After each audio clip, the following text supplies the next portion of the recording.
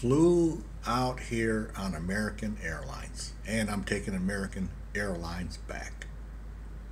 For tourist seats, they call it the main cabin.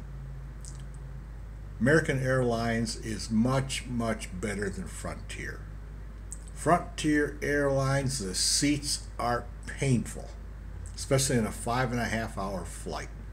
Seats are horrible. Leg room, horrible.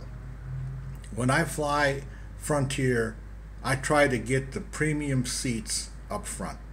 If I can't get the premium seats up front, I don't want Frontier.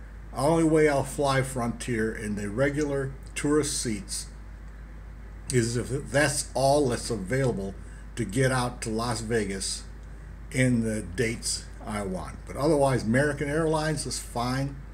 The other thing is Frontier has no reclining seats in the main cabin.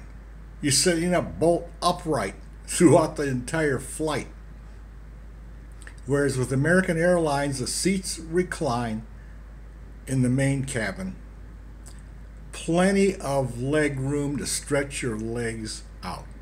So definitely American Airlines is the way to go to Las Vegas or anywhere versus Frontier. Frontier is good if you can get those premium seats up front, but it's terrible if you can't.